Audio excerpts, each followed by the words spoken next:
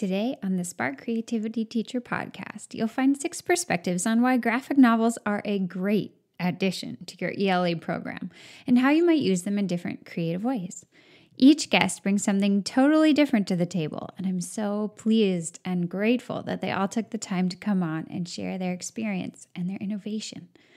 You'll discover how graphic novels can work beautifully to create reading ladders in your choice reading program, how to combine them with the fast and engaging literature circles unit, how to use them as a springboard to get students creating visual stories, and much more. Are you ready?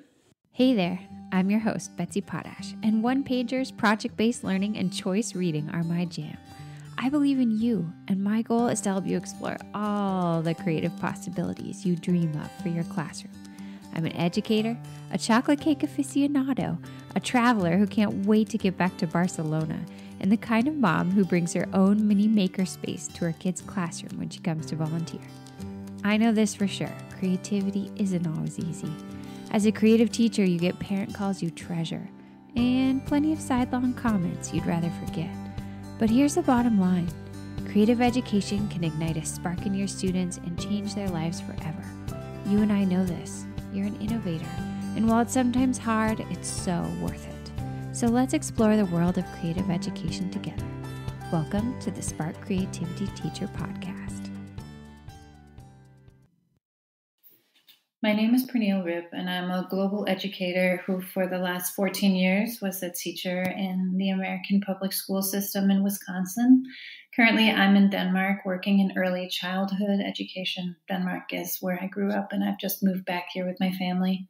When I think about graphic novels, I think about the incredible amount of relief that they have provided my students throughout the years, especially as a middle school teacher, where so often students come to me with a very distinct sense of hating reading and feeling like reading is never a place where they're going to find comfort, safety, or at least not any kind of joy. And yet having a specific graphic novel collection in our classroom and, of course, in our school library was a game changer for so many kids.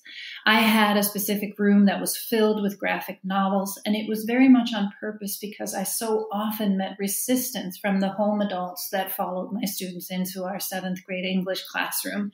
They thought that their children should certainly be graduated out of graphic novels by the time they reached 13 or 14. And yet having an entire small room filled with graphic novels at all sorts of difficulty levels and comprehension levels and text levels and interest levels really showed them just how serious I was about recognizing and protecting graphic novels as a way to sink into reading, and not just for when kids had earned it, but at any time. When we think about graphic novels and using them with students, we have to remember just how difficult they actually are to read. As adult readers who perhaps don't read graphic novels or comic books, we tend to think that they're fairly easy. After all, the images have been created for us. We don't need to use our own imagination. And yet, when I speak to adults who don't like graphic novels, they often tell me that they miss a lot of the components. I know I sometimes do that myself because we tend to just focus on the words without recognizing and really sinking into the nuances, the specific clues and ideas presented in the images that really need to be synthesized alongside the text. And so when I think about my devout graphic novel readers, I think of kids who have highly developed synthesization skills. Not only are they decoding the words in them, but they're also decoding the images and then putting those together, creating metacognition at a higher level. We also have to think about what Terry Lessane liked to refer to as reading ladders, that we can embrace a medium such as graphic novels and then allow kids to explore as many as they can, increasing the text level difficulty or increasing the complexity or the comprehension level or even just the subject matter, thus still honoring where kids are in the format that they choose to read in and still giving them rich reading experiences. That's why I'm a huge believer in graphic novel for all kids at all ages and all stages. After all, here I sit at 42, still loving my graphic novels and thinking about the incredible experiences I've had because of the novels, graphic or otherwise, that have been present in my life. So before we wrestle those graphic novels out of the hands of children, we just have to remember who is it we're doing it for? Are we here to actually support all readers on the journeys that they're on? Or are we living up to some sort of old version of what a reader is? Because remember, it's not our journey as a reader that we're trying to model to these kids. Instead, it's their own, and graphic novels can be such an incredibly powerful tool for that. I share a lot of graphic novels on my Instagram account and also on my blog in case you're looking for ideas. There's so many incredible ones out there.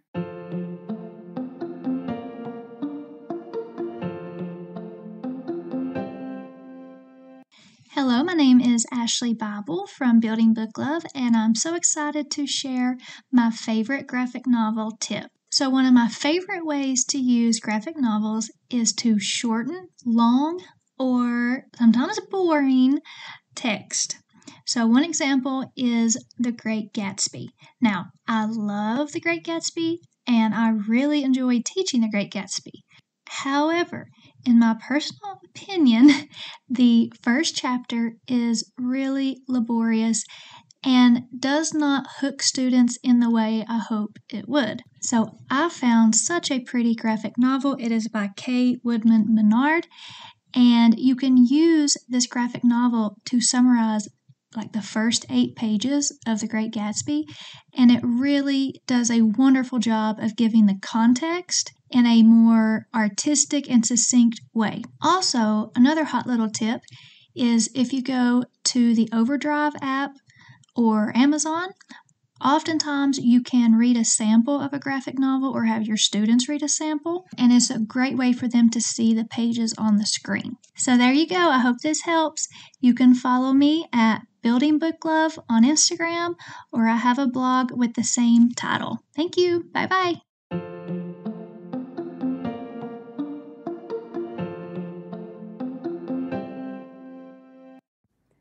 Hey there, I'm Melissa Cruz from Reading and Writing Haven, and I'm thrilled to share my favorite way to use graphic novels in the classroom with you.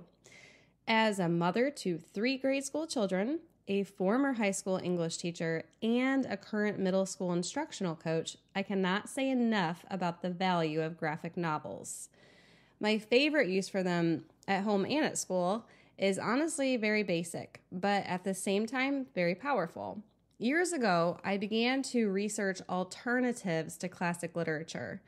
I wasn't really looking to get rid of the classics. They have always and still do have value, in my opinion, but my high school students were not always loving them. So my adventure began with the Odyssey.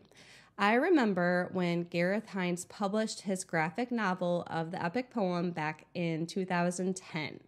Immediately, I purchased a copy and fell in love with its potential to engage more students. The visuals were amazing, and the story stayed faithful to the original, which I loved. So luckily, I was able to purchase a classroom set for my students not too long after that. And soon, using graphic novels as a supplement to classic literature became one of my favorite things to do. When lesson planning, I would decide how much of the original students needed to read and where and how to build in the graphic novel version. The graphic novel made complex literature accessible to more students, both in terms of reading complexity and the interest factor. Students were captivated by the images, and we could have rich discussions about why Gareth Hines made stylistic choices, both with the wording adaptations and his illustrations. What value did one version add to the story? What was left out of each? We discussed differences in character development. We made inferences based off of the pictures, and we noted the variation in figurative language elements. Even things like how the images allowed some depth and some interpretation of symbolic representations. I began to use the same approach of pairing graphic novels with classic literature whenever possible, and always with the same results. More students comprehended and enjoyed the text, which was rewarding for all of us. So while the debate about the value of classic literature may always be buzzing in the background, I encourage you to find ways to retain classic texts in your curriculum when possible, at least pieces of them, but make them more accessible for all students by pairing them with adaptations, including graphic novels.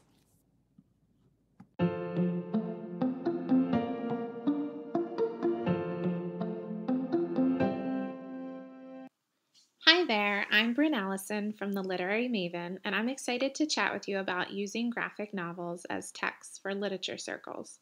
If you've been thinking about trying out literature circles, using graphic novels is a great way to ease into them or squeeze them in if you're feeling pressed for time. Their accessible format appeals to all readers, even those who don't usually identify as readers. Graphic novels are also a quicker read, which is perfect for digging into if you have shorter class periods or if your students are not in the habit of reading independently in class or at home. Your choices for graphic novel titles can be based on genres like fantasy or realistic fiction, on themes like facing fear or coming of age, on topics like animals or friendship, or historical events like World War II or the Civil Rights Movement. Your school librarian or local public librarian may be able to help you secure multiple copies. Scholastic book clubs and First Book often have reasonably priced graphic novels, or you can buy used copies through Thrift Books. They have a teacher discount, buy 4 books, get the 5th one free, or through Amazon. While graphic novels are a quick read, they are also jam-packed with text and images to examine and re-examine, which provides an excellent opportunity to review previously taught skills or introduce new ones. I usually spend about 4 weeks on literature circles, 1 week each on conflict, character, point of view, and plot structure. Other skill-focused possibilities would be setting and mood, the author's use of language or their writing style, theme, and depending on the text, irony or suspense. After a lesson to review or introduce terms, students can engage in a variety of skill-based writing activities and creative assignments like character webs, conflict maps, or point-of-view postcards. Students brainstorm with their literature circle groups in addition to meeting with their groups for discussions.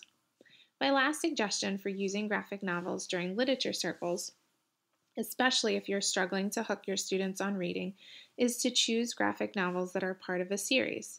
Some of the ones my 6th graders love are History Smashers, a nonfiction series by Kate Messner, Hazardous Tales, another nonfiction series by Nathan Hale, I Survived, a nonfiction series by Lauren Tarshis, March, a nonfiction autobiographical trilogy by John Lewis, The 13-Story Treehouse, a humorous series by Andy Griffiths, Goldie Vance, a mystery series by Hope Larson, The Babysitter's Club, realistic fiction by Anne Martin, Smile, which is also autobiographical by Raina Telgemeier, Amulet, which is a fantasy series by Kazu Kibushi, Bone, another fantasy series by Jeff Smith, Click, realistic fiction by Kayla Miller, Awkward, another realistic fiction by Svetlana Chamkova, Real Friends, also realistic fiction by Shannon Hale. The Witch Boy is another fantasy series by Molly Knox Ostertag. If students enjoy the first book or one book from a series, they'll be wanting to read another, and you'll have them hooked. I'd love to connect with you more. You can find me blogging at theliterarymaven.com or sharing classroom content daily on Instagram, also at The Literary Maven.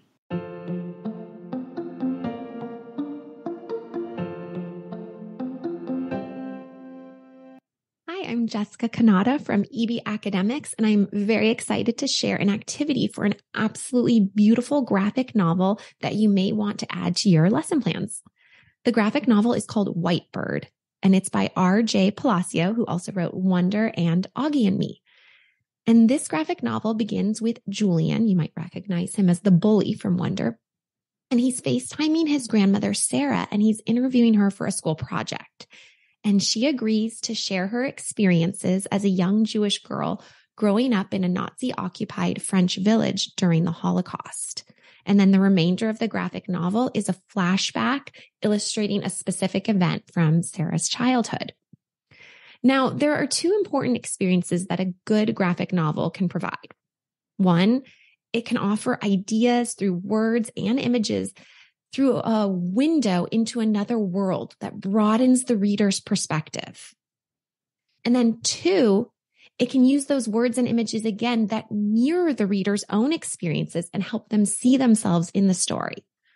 A great graphic novel does both of those things, and Whitebird definitely delivers. The images in this graphic novel help convey the emotion, the setting, and the action in a way that the words alone might not have been able to do. But honestly, it was the combination of the images and the text in this story that just hooked me, grabbed me right away with the characters and the plot. And it's guaranteed to do the same with your students. I literally couldn't put this book down. So now for the activity that will help students recognize their own experiences mirrored in the story, as well as broaden their perspective. Appropriately, it's called Mirrors and Windows. For step one of the activity, you're going to explain to your students that they're going to consider two aspects of the graphic novel they've just read: the parts they can personally connect with and the parts they have not experienced themselves. Then you're going to give students a template of a mirror and have them create a collage of text and images, just like in a graphic novel, that demonstrate the parts of the story they can relate to. So it could be a character's emotion, experience, a struggle, the setting, the conflict in the story. Honestly, like anything they can relate to. Step two, you're going to give students a template of a window and have them create a collage of text and images that demonstrate the parts of the graphic novel that are not a part of their personal experience. So it might be the character's emotion or what they're experiencing in the novel, a struggle, anything students do not personally connect with. Students should also include a reflection in their mirror and their window explaining why they chose each image or each quote. So essentially what students are doing is they're creating a graphic essay in response to the graphic novel they just read. And although I explained this activity through the lens of the text Whitebird, which by the way is being made into a movie very soon, I'm very excited. This activity, Mirrors and Windows, can be used with any graphic novel, and it's engaging and it's rigorous, and I know students will enjoy it. So I hope you give it a try in your classroom. I'd love to connect more with you. You can find me at EB Academics on Instagram.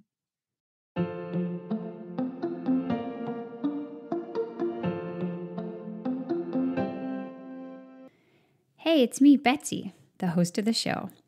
Today, I want to share about how to use graphic novels as a springboard for your students' visual creativity. It's lovely to tell stories in writing, truly, but I've learned a lot from my friend Angela Stockman, creator of the Writing Makerspace, about how our culture has come to prioritize print over other modes of composition, and why that does not suit all students. There are so many ways to tell a story. On a podcast, for example, through photography, with a time-lapse video or a documentary, with sketches, through a combination of so many of these forms. When we share graphic novels with our students, we show them that we honor the rich complexity of a tale told in two modes, verbal and visual. As we introduce ideas and concepts like composition, perspective, color, lighting, and talk about how the creators of these graphic novels are using them, then we open up this visual palette for our students too. As you read any graphic novel and explore a visual concept, you can let students try it for themselves. So let's say, for example, you're asking them to consider the purpose of a bleed. Now, a bleed is an illustration that goes to the edges of a page instead of being locked in by those black lines of a panel. Nothing scary. So let's say they're considering the purpose of a bleed, and you're looking at Gareth Hines' version of Macbeth. You examine the bleed, you talk about why Gareth might have used this particular strategy instead of just creating a basic panel. Kids come up with all kinds of great ideas. After discussing it together, maybe you invite them to create a bleed of their own, perhaps as part of a page illustrating some kind of a moment in their week, maybe a surprising moment or a moment that they feel proud of. They start to visually create the story of their week. They can use words, they can use stick figures, they can use a program like Canva so they don't really have to draw, but they just start to create and they use that concept. Which part of the story are they going to tell with the bleed? and they start to integrate it into their own vocabulary of creation. You can sprinkle in activities like this all throughout your graphic novel unit.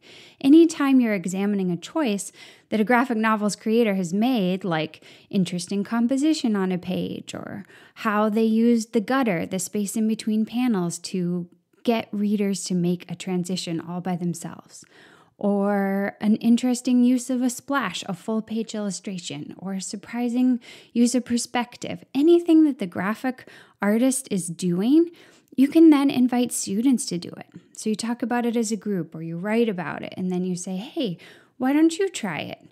Create a little version of this part of the short story that we just read in your own graphic form, or create a very short series of 3 panels about your favorite memory from last summer and use a splash, or whatever.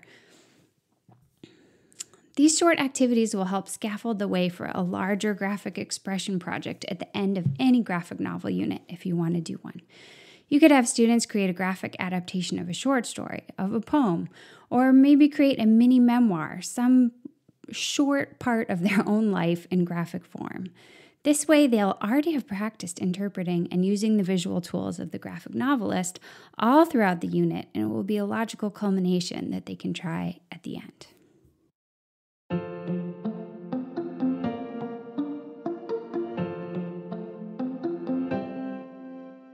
All right, before we go, I want to bring you the latest installment of The Scoop from Slovakia. Here in Slovakia, we had a super snowy weekend, and the neighborhood that we live in really lit up. It was so beautiful. Snowmen and a snow dog popped up at people's gates. Everybody built them right by the road. So when you were walking around or driving around, you'd see all these little snowmen, which I love. I'm used to creating them in my yard where no one really sees them except the family. But here people do them in a more public way, so everyone gets to enjoy them. We saw a rainbow-striped toboggan on the roof of our neighbor's car, which was really fun. We got to play in the snow with a neighbor dog who liked to eat snow and was sort of jumping all over the place, madly trying to eat everybody's snowballs. And we went for a hike in the woods behind our house, along with a lot of other people. It's always fun in Bratislava. When you go hiking, you will see tons of people in the woods. It's super popular here. And I think one of the reasons, and my husband and I discuss this a lot, is that hiking just has a little bit different feel here. It's more like a fun recreation as opposed to like a physical endurance thing. Because most places that you hike to, there's a restaurant when you get there. So you can have like a little hike and then some crepes, or a little hike and then some pie and a beer, or a little hike and then a coffee and a hot dog. And somehow that just makes it a bit more relaxing. There are also very often playgrounds at the destination sort of hubs of hikes around here. So it's something fun. The kids can play at the playground, everybody gets some lunch, and then you hike back down. And we really love that. So we went up to this little place in the mountains behind our house called Kachin. And when you get there, there's this tiny little wooden building that appears to just sort of be nothing. We were afraid that it was closed. But then we saw somebody open the door and we were like, oh, okay, phew. And we opened the door. And it's just this lovely little hut that's full of people drinking forest fruit tea and eating these horseshoe-shaped poppy seed buns that are really popular here, and having goulash, this cabbage and beef tomato goulash that I never in a million years would have thought my children would like, but they slurped down giant bowls of it and had 2 hot dogs each. And then we hiked back down and it was really fun. Now the snow's melting all over. The city is super squishy. And I just found out in a text from my husband that I need to clear all the last snow off my car because apparently the police can pull you over for having a snowy roof.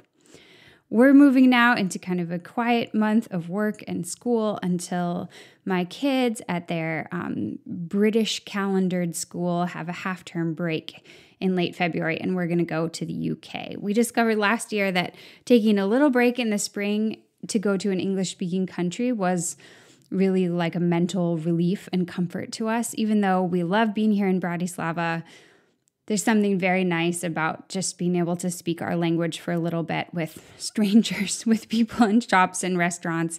And it just made us feel really comfortable and relaxed. And so we decided to do it again. So we're going to go and see that pretty area of the UK called the Cotswolds and just have a relaxing break. As usual, I will share about that on Instagram stories. I always so enjoy sharing our travels with you. So if you'd like to join in there, you can. And that is the scoop from Slovakia. Thanks so much for joining all of us today to talk about graphic novels. If you felt particularly excited about any of the guest suggestions, I'm sure they would love it if you DM'd them on Instagram and said, hey, I heard you on the Spark Creativity Teacher podcast. I loved what you shared. Thank you so much. That always feels good. I hope you found an idea or maybe 6 that you're excited to get started with. Until next time, take care of yourself and stay creative.